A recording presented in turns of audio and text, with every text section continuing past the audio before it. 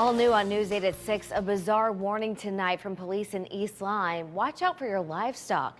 This after several chickens and goats were found beheaded in a local state park.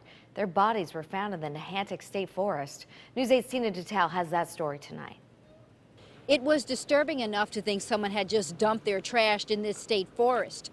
But what was inside the bag caused even more concern. News 8 has learned the beheaded bodies of 2 goats and 5 chickens were found in trash bags dumped off this parking area, not far from the entrance to the Nehantic State Forest in Lyme. That's just horrible.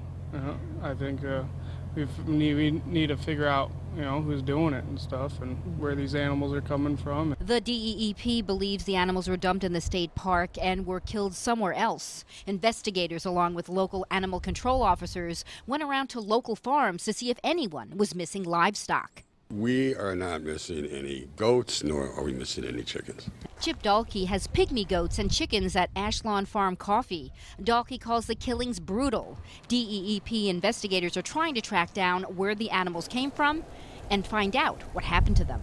I couldn't tell what the chickens were, but it looked like pygmy goats to me, which are the smallest goats, which means they're the easily transport.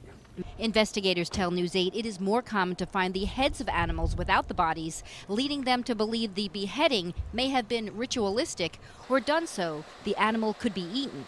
But finding the bodies alone leaves them a bit baffled. Those responsible could face illegal dumping and possibly animal cruelty charges, depending on the circumstances. The smell had to be horrific, and it's just animal cruelty.